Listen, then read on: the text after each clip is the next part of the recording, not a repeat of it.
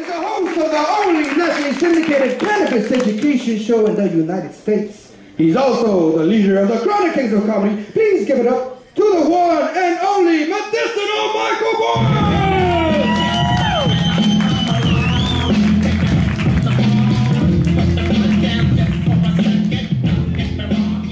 What's up, Improv? Woo. Give it up to your host, Benji Garcia Reyes, tonight.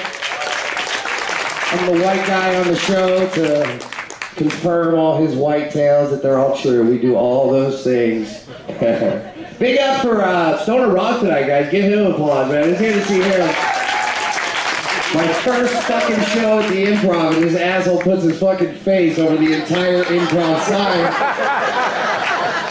The fucking IMDb looks like I'm in his basement and shit.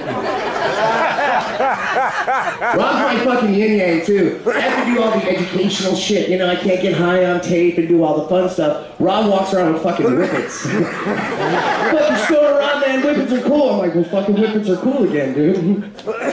He gave me his little whippet container, too. I could say that because it is his sponsor. You didn't know that.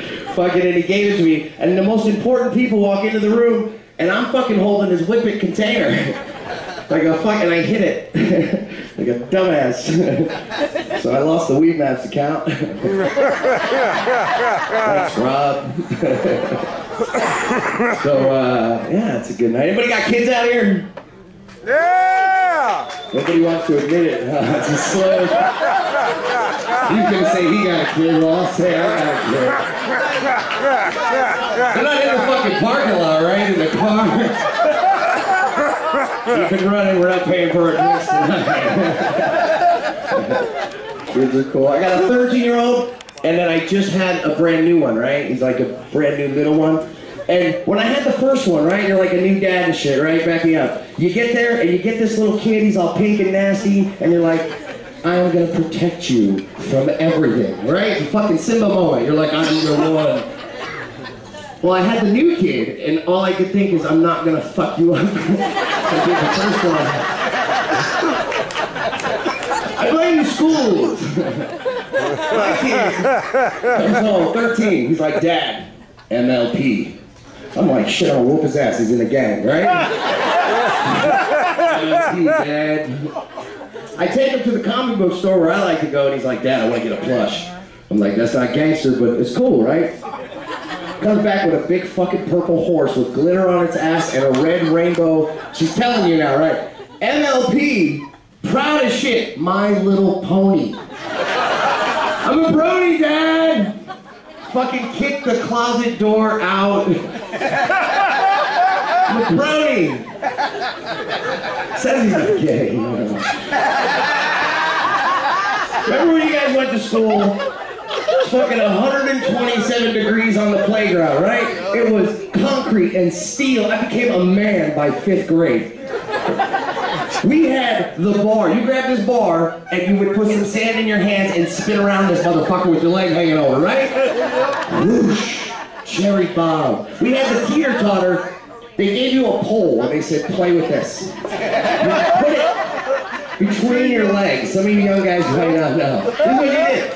And you learned that you can go up and down on a stick, and you learn that you can't fucking trust anybody. My best friend Billy, I'm up in the air and I'm like, this is fun! Billy wasn't having fun. Billy laughed. The fucking ass hurts for an hour, but you learn. You don't fucking trust nobody. We had the jungle gym. They put a couple of the teeter-totter poles and built it into a tower. Right? And I wasn't afraid of it, but at every school, some kid fell off that thing and broke his whole fucking top row of teeth. Every fucking school you go to. My kid, his school, you get there, and it's fucking blue foam. Anybody ever get high and hang out at the fucking elementary school? If you don't have kids, it's frowned upon. I can tell you right now. But you go in there, and you can bounce across the whole fucking school. My kid's on top of the jungle gym, and he's, hey, Dad! Boom! Bounce right back onto the jungle gym. Let's see. My parents just said, whoop my ass. Clap if you got your ass whooped. Right. My kid, if I kick him and he shifts more than a foot, there's an app on his phone and CPS will get the house. He's a badass. He's a badass. He goes to the school too, and he's at that age where they're getting little boners.